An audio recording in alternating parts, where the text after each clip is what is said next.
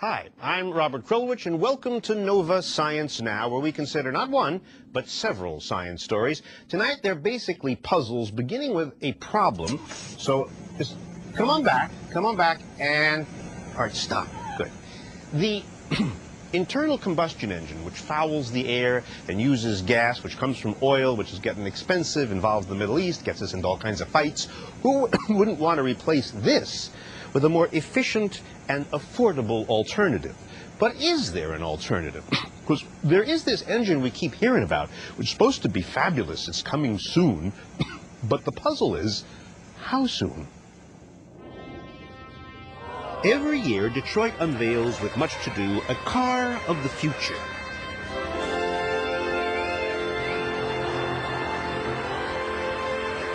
And the hoopla here isn't about what this car does, it's about what this car doesn't do.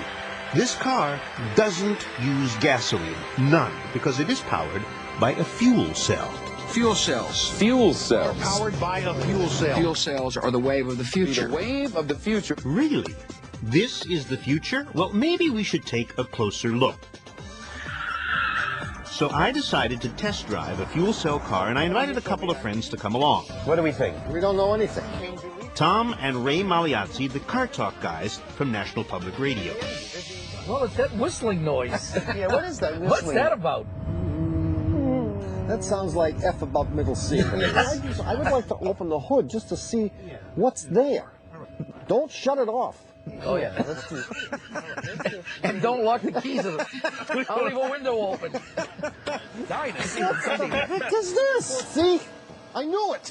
It's not an engine. Well, it has a box, and it has lots of things connected Actually, to Yeah, it. my intuition tells me this is an electric motor. So this is basically an electric. So the You electricity know is what it kind of... sounds like? It sounds like my Nord's refrigerator. Tom and Ray know a lot about regular cars, the ones with internal combustion engines.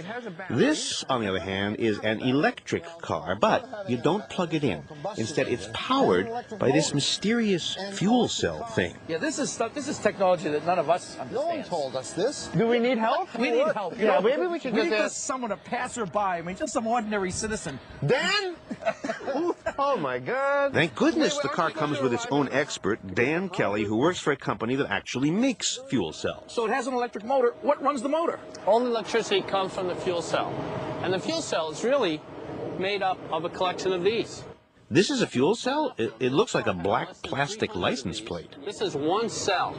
And it's like a sandwich. You just stack them up. You want more power? Add more cells. Make a bigger sandwich. And what goes through, if you look at it, It's a piece of plastic. and the grooves that are in it, What is this? you get hydrogen runs through these grooves.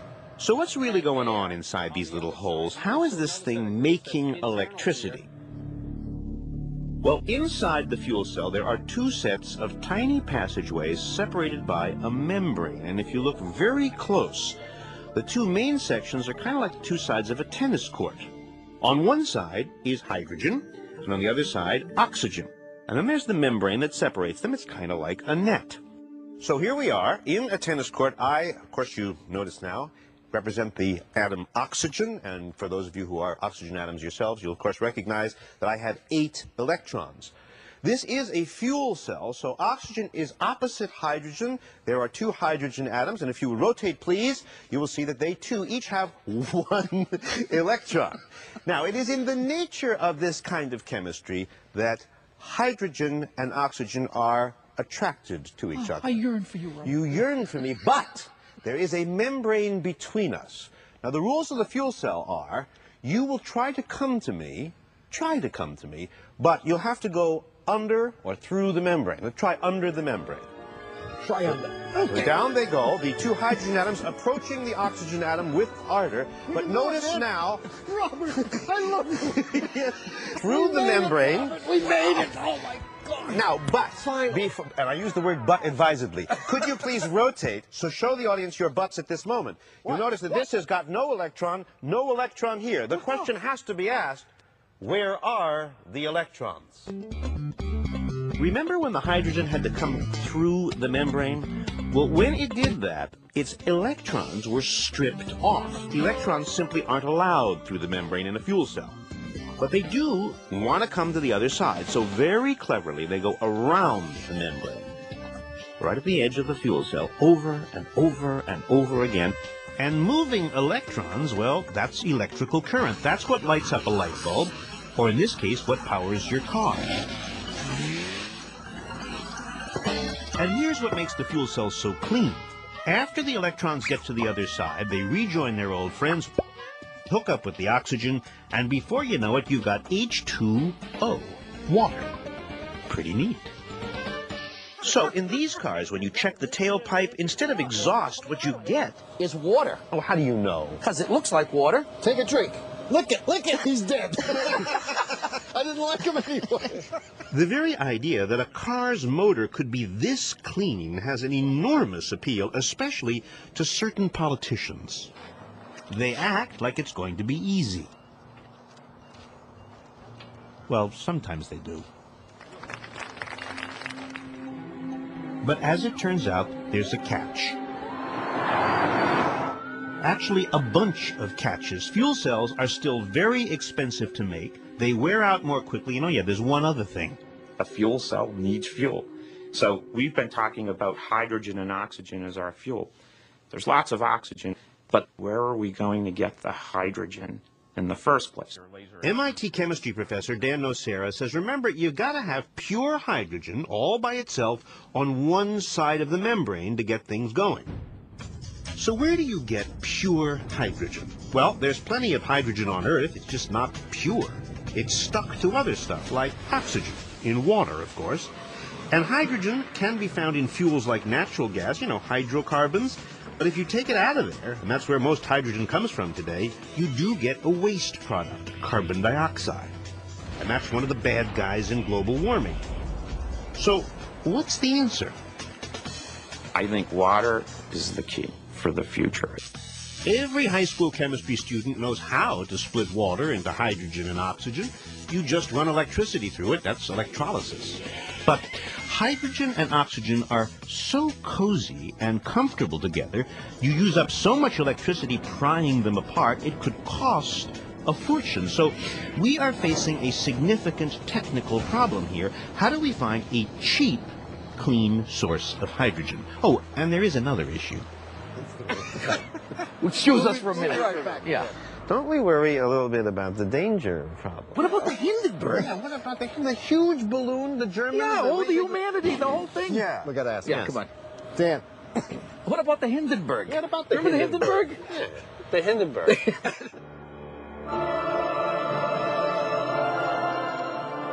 The Hindenburg pretty much ruined hydrogen's reputation.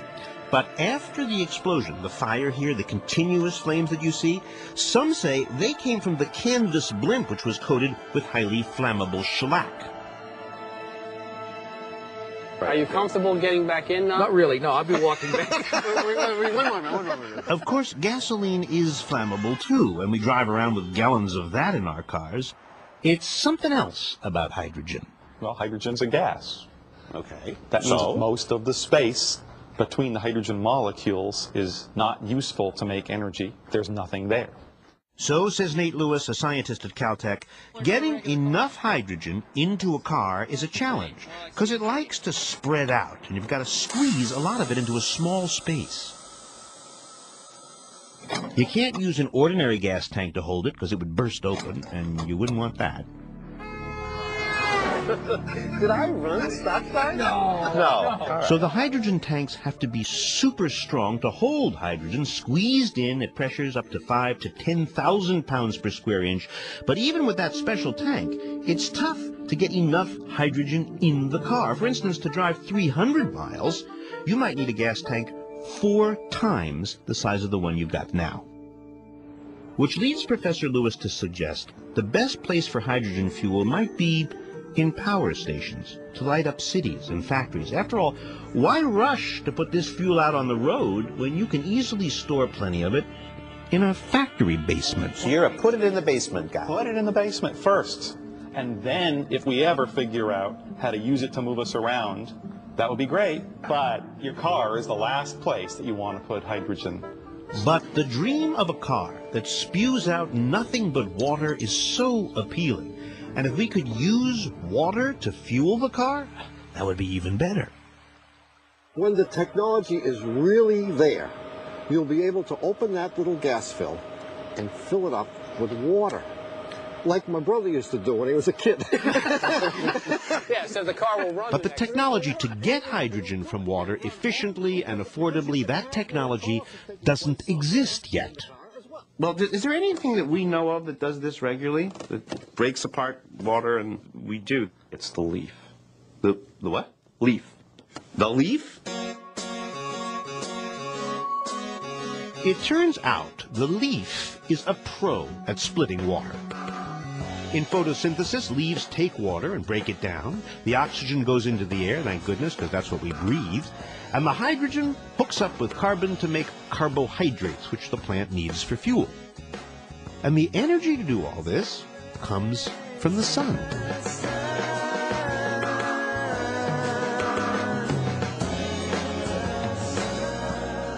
So does Dan Nocera want to make like a leaf? And so what we've been doing is trying to actually not duplicate what a leaf does, but we're saying, can we generate hydrogen and oxygen by entirely new ways? In his lab, lasers stand in for the sun. What we do is we bring this laser beam in, and now you see actually here's a compound that's capturing that green light. So this is your version of sunshine, and this is your version of something that sunshine is acting on. The laser shoots through a liquid mixture concocted in Nocera's lab. He's trying to design a chemical, something like this pink pea pod thing that does a special trick. So when light hits it, it will pull apart the H from the O. Have you ever taken a droplet of water and found a way to just release hydrogen? We haven't done water, but we've done hydrochloric acid, and we've been able to make hydrogen. So that's a no. But there are labs all over the country now working on hydrogen. Some work with algae, some with solar collectors, and these guys are making hydrogen from water and sunlight, but at least for now, it's very expensive. And just last year, the National Academy of Engineering and the National Research Council reported there are major hurdles on the path to a hydrogen economy, and that clearing them will not be simple. So, even though the president is saying we could have hydrogen cars for today's generation, The first car driven by a child born today could be powered by hydrogen and pollution-free. if the car is really going to be pollution-free, the hydrogen in the tank will have to come from a clean source. And so far, when it comes to splitting water, we're way behind the leaf.